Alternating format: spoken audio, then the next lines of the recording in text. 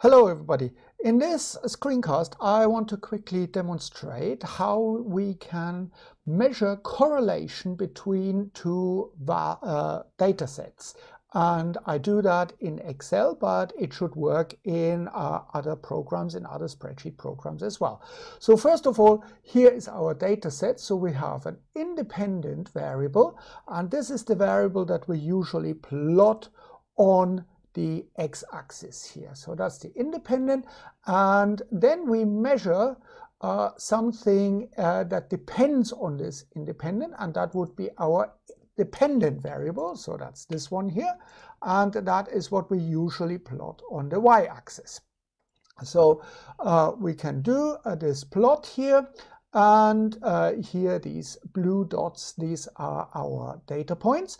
And we can see it's not a terribly good correlation, but we see sort of there is a trend, it goes upwards. And that means the higher the independent variable, the higher the dependent variable. So that's why this line, this trend line or line of best fit actually goes up. So what we want to do now is we want to determine the correlation coefficient, which is also usually denoted as Pearson's R. And in Excel you can do that very easily. So what you do is you type in the equation, which is equals. Every equation in Excel starts with an equal sign. And then you start typing correlation. So correlation, and here we've got that already. So here, and it tells you what we need to do. It basically says it returns the correlation coefficient between the two data sets. So we click on that. We have to enter our first array. So that's the independent variable. That's this one, separated by a comma. And now we do the dependent. That's this one. Close the bracket. And we get a correlation coefficient of 0.88. Now this is positive, so that means it's a positive correlation, and it would indicate a reasonably strong correlation. Now that's only half of the story, because as I said, we can say reasonably strong correlation between the independent and the dependent variable. But we also need to figure out in a way, just let me move this around. We need to figure out how trustworthy is this statement. Are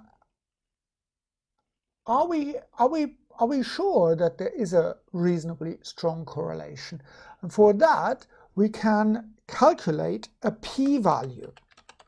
So this p-value actually tells us how much we can trust this correlation. And although Excel has a function for doing that, when you go to data analysis, I want to show you a way how you can do that if you don't have this data analysis installed. And you can do that with an online calculator. And all we need to know for that is the number of data points that we have. So we have 1, 2, 3, 4, 5, 6, 7 data correlations here. And we have the correlation coefficient of 0.88.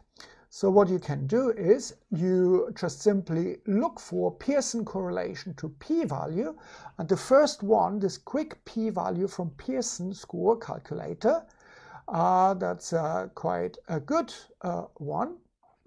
So here it asks you for the R value, the R score. And we said that was 0.88. And we had a total of 7 data correlations, and we want a significance level, so we usually go for 0.05. that will be our confidence level, and all we need to do is press calculate, and we get a p-value of 0.00 something like that. So I just quickly copy that and paste it in here. So this means that we have a very low p-value, and we can say in general a low p-value indicates that the result is trustworthy. We usually would say if the p-value is lower than our significance level, so in this case it was 0.05, then we have confidence that actually our correlation shows something that we can trust. So what we need to do whenever we do a correlation, we need to measure the correlation coefficient R, and ideally we also calculate a p-value that shows us how trustworthy this result is. So thank you very much for watching, and I hope this makes sense.